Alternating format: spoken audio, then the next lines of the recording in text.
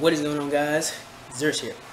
And in today's video, we're going to do another video response to Young Turks. And this time, we're going to be talking about prostitution. Now, this will probably be the first and the last time I talk about prostitution. And the reason why is because I think I can say everything I need to say in my complete opinion on prostitution in this video. However, don't hold me to it. I may talk about prostitution again somewhere down the road.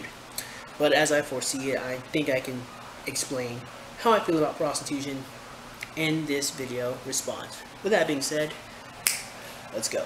The FBI has seized the website myredbook.com, and it's a bit of a problem because it was actually a website that was utilized by sex workers in order to screen their clients before meeting up with them. Now that the FBI has shut the website down, many people who work in the sex industry are finding it difficult to do the screenings, and oftentimes they're worried that they're going to find themselves in a lot of trouble. Also keep in mind that after My Red Book was taken down, all of a sudden, people who work in that industry are having a difficult time finding clients or meeting clients, which means that they have to go back to using pimps. And of course, there are problems with doing that. Now, myredbook.com hosted coded customer reviews and advertisements for sexual services, according to prosecutors, and its operators have been charged with facilitating prostitution. Now, the FBI argues that there were some instances of teenagers selling sex on the website. I haven't found any evidence of that. I think the FBI is going after the website because prostitution is illegal. Well, wouldn't that be reason enough to go after prostitution? But that's the problem with illegal prostitution. The problem with illegal prostitution is the fact that it's illegal. First of all, prostitution isn't going to go away because it's been around since the beginning of time. And also, if you get rid of tools like this that help people in that industry screen potential clients, i.e. break the law, you're actually putting them in a lot more danger. And it makes it seem as though the federal agents are super disingenuous when they talk about the safety of sex workers and people who want to buy sex. Then again, they don't have to be prostitutes. They can find other ways to work. I mean, they can start up a YouTube channel on makeup and probably get like 10,000 subscribers in like 2 weeks. I mean, they don't have to. Prostitution isn't the only occupation that these women can have, Anna. Because if you really cared about their safety, you would have regulations put in place and tools put in place to create a safe environment for them to do that exchange. Or perhaps if you cared about their safety, you would try to, I don't know, discourage them from being prostitutes to begin with. If you want to try to keep them safe, you would try to persuade them to find other career paths. You wouldn't say prostitution is their only option, because very rarely it ever is. But a lot of women, men can be prostitutes too, but a lot of women and escorts think that the only thing they can do is become prostitutes. If you really cared about these people's safety, you would not want them to do anything remotely close to prostitution. Okay, and look, the government sucks. It sucks. FBI sucks too. However, I can't disagree with them too much when they're trying to get these streetwalkers off the street, because as it turns out, a lot of prostitutes don't like being prostitutes. And I know that sounds contrary to belief when you look at all the porn stars, but I mean, if you watch a couple of interviews about women who have been in porn and are no longer there, they don't like it. Legalize it, legalize it. Get out of our lives, man. Really? No, get out of your lives. You know, the same way that the feminists thought that Hobby Lobby should pay for birth control. That's the same way you want the government to get out of your lives, right? Come on, conservatives. Come on, man. You're against big government? Come on, join us. Right? Government telling you who you can and can't have sex with? No, the government is telling you you cannot charge people to have sex with you. Unless, of course, there's a camera around, then it's perfectly fine. And the Supreme Court just said money is speech, right? Yeah. So I'm paying her with my speech. And so we're going to tell grown-ass people, adults, no, you're not allowed to have sex with one another as long as money is exchanged. Yeah, that's kind of how it works. But let me be clear, you are allowed to do it if there's a camera rolling, because then that's called porn, and that's perfectly legal. Right. So we're going to get into the minutiae, the government is, of telling you where and how you can have sex, and if you paid or if you didn't pay, and if a camera was rolling or not rolling, and all these. Get out of our lives! Get out of our lives! You do understand that if prostitution if porn, which is prostitution, is being distributed on the internet, well, then there's no way the government can get out of your lives because they're trying to regulate the economy. And since that is indeed a product, and you know, your big government, you want them to have control over the economy. Remember, you're leftist socialist. There's no way they can get out of that based on what the left wants. You think liberals are for big government? If this is big government, I'm not in favor of this. As whether it's a liberal or a progressive, this is not our idea of good government. It's the idea of big government is so stupid anyway. For what? I don't know. Are we going to go fight the Nazis? Then I want a big government. Are we going to go have spy in on our lives and tell us whether we can have sex with somebody or not? The government's not telling you who you can and cannot have sex with. It's telling you that you cannot charge people money to have sex with you. And honestly, I think it takes a special kind of vanity for anybody to think that you are so special as to where someone has to pay you money to have sex with you. You know, like, there are lots of escorts who charge men $3,000, $500,000 just to have dinner with them. There are women who do stuff like that for free. Are you kidding me? What makes you so special to where someone has to pay to spend your... What makes your time so spectacular to where someone has to spend money for you to hang out with them? You got men who can get that for free. That's why I think prostitution... I don't even understand how prostitution is still around if feminists are telling women to go out and be hedonistic and go out and have as much sex as you want. How can men not find these people to have sex with? I mean, just go to a club, just go to a bar. Just it's not that difficult, not anymore. I don't want a big government. It depends, you knuckleheads. Get out of our lives. Legalize it. And also, if you genuinely care about child sex trafficking, right? That's a really big problem, and it definitely should be addressed. Why would you waste your resources on prosecuting and criminalizing consenting adults? Because it's illegal.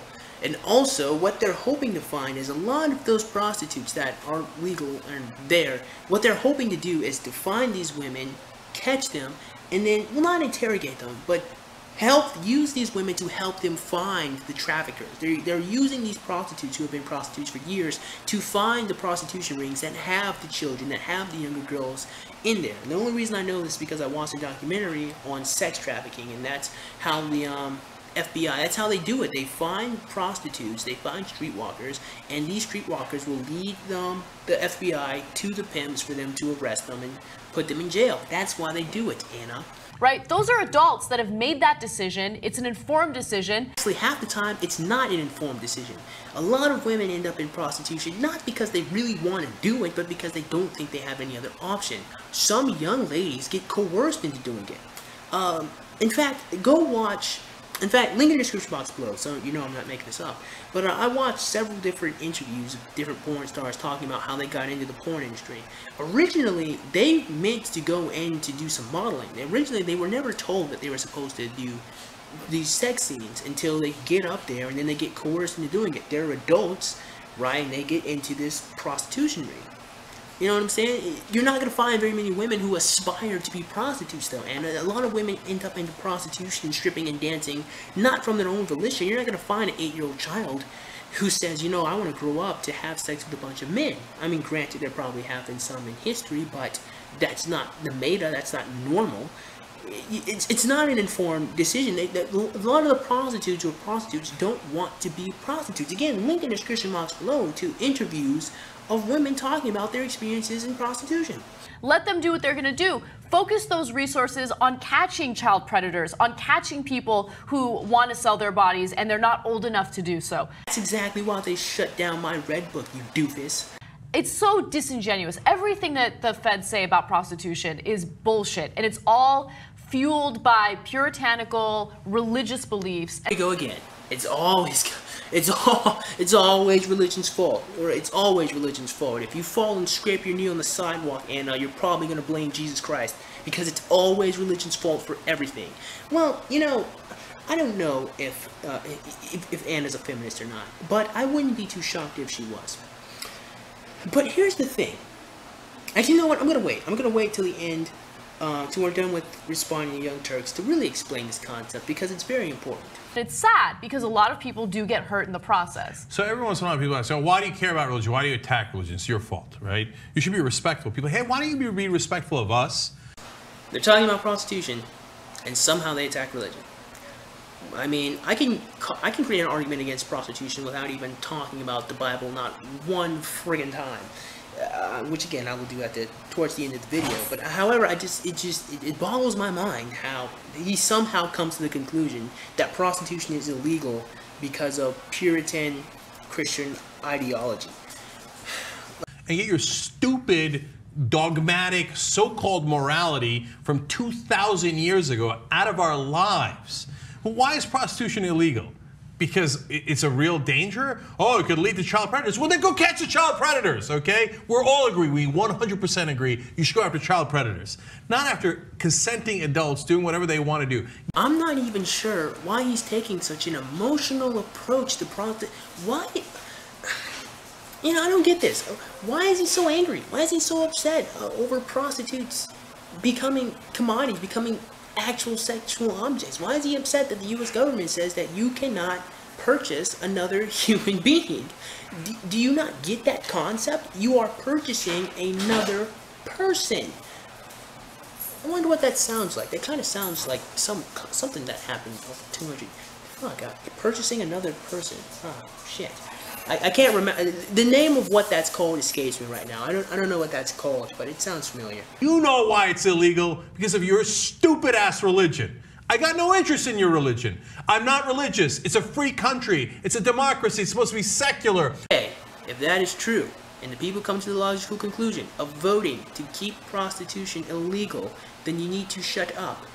Then your argument is invalid. If it's illegal because the people voted for it to be illegal, regardless of their religious affiliation, if the cause of them voting to be that way was because they were religious, it doesn't change the outcome. If their religion may have influenced their voting, but they still vote against it, that's the democracy that you asked for. We don't actually even live in a democracy. Anyway, we live in a democratic republic, but not anymore. We actually live in an oligarchy, but that's for another time to discuss. We're not supposed to be ruled by your religion. I don't care if it's Christianity, Judaism, or Islam. I know all of them are against. Why didn't he just say whatever, fuck it. That's it, right? I don't care what you think about my morality. Your morality is not my morality, okay? Wait a minute, Shink. Wait a minute. Hold on. Let me get this one straight. You don't care about a religious person's morality, and yet you think that the religious person's morality should care about yours. That is called hypocrisy. Plain and simple. So you want to not have sex with prostitutes? By the way, bullshit. I don't believe you. I think that— Yeah, but John Brown Galachi, fuck if you believe me. I don't want to have sex with a prostitute. I'm not going to spend money on a woman who's been ran through by hundreds of men. That's disgusting. I don't want to... Nobody really wants to have sex with a prostitute. They do it because they're desperate. No one really seeks out nobody really wants to do anything with a prostitute.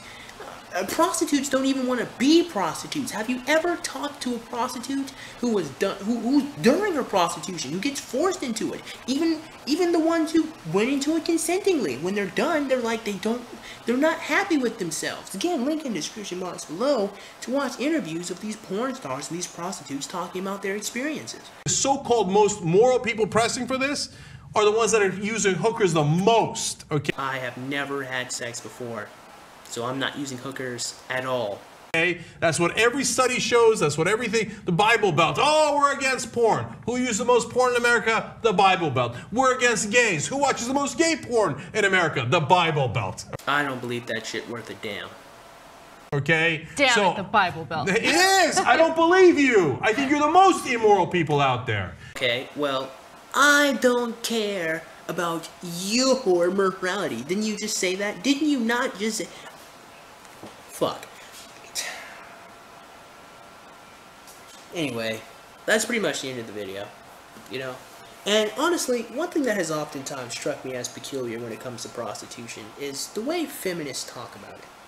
A lot of feminists think that you should legalize prostitution and that prostitution should be fine, except you're missing the bigger picture here. You know, the liberals in the left wing, they get so caught in their emotions all the time. You know, they get so caught in their feelings all of the time. You saw he had quite the emotional response. But you missed the bigger picture, and the bigger picture is this. What happens? when you spend money at a store to purchase an object. Who does the object now belong to? The person who spent the money to obtain the object. If you legalize prostitution, feminists, you have to understand that you will be turning women into literal sexual objects. The very thing you swear to destroy. I mean, it's hilariously ironic because it doesn't fit.